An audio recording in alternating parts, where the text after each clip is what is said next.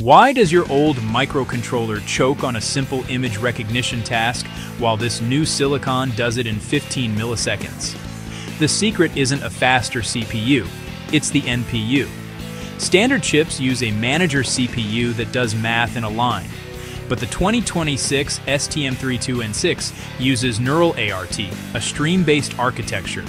It keeps the compute units hot and the memory bandwidth cool, processing data like a high-speed river, not a traffic jam.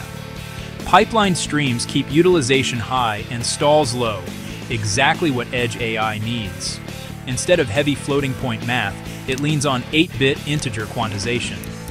That boosts efficiency to around 3 TOPS per watt, so your next drone can run real-time vision with more AI per joule than yesterday's laptop, without the weight or heat.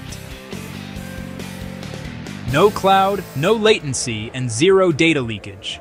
This is local physical AI that works in the real world. Are you switching to NPU-based silicon this year or sticking with old-school CPUs? Let's debate in the comments.